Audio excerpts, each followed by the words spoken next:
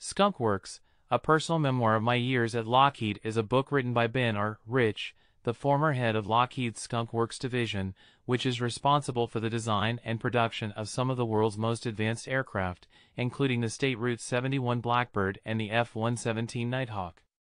In the book, Rich recounts the incredible and often unseen history of the Skunk Works, from its founding in the 1950s to its development of some of the most advanced aircraft in the world. Through Rich's personal account of his time at the Skunk Works, readers get a glimpse into the inner workings of the division, the people involved, and the challenges and successes they faced throughout the years. Rich emphasizes the importance of trusting the people working at the Skunk Works and of having a culture that allows for openness and creativity. He also stresses the importance of taking risks and having the courage to challenge the status quo.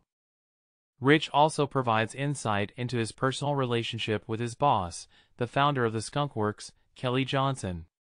He recounts the various successes they had in their time together, and how they managed to push the boundaries of what was possible in the world of aerospace and defense engineering.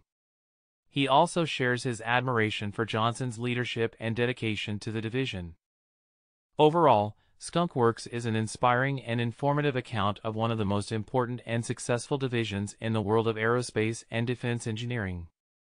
Rich's personal insight into the division and its people, as well as his recommended actions for success, make this book a must-read for anyone interested in the history and development of aircraft and other military assets. That's it. Thank you so much for tuning in.